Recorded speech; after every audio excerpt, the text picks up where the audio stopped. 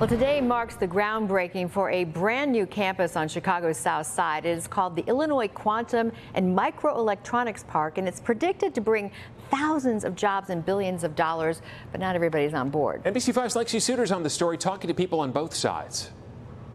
A dusty lot on the South Shore of Chicago will soon transform into a state-of-the-art facility slated to be the country's leading hub for quantum innovation. Quantum has the potential to help solve some of humanity's greatest challenges in national security, artificial intelligence, pharmaceuticals, energy, finance, and beyond. Today, Governor Pritzker was joined by scientists, researchers, and business leaders on the former U.S. Steel site that will become Illinois Quantum and Microelectronics Park. Those at the helm call this project an economic powerhouse that will house several global companies, including Quantum and IBM. I mean, we're not just going to be their neighbors. This is our front yard.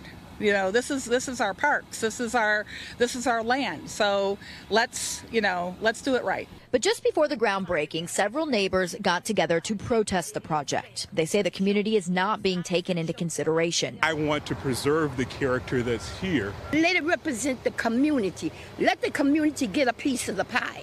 It's professionals in this community. Let them be a part of it. They're asking for a CBA, or Community Benefits Agreement, to ensure they aren't pushed out or put at risk. We want to see, a CBA that's a four-legged stool. We want to see environmental justice, we want to see jobs, we want to see housing, and we want to see education.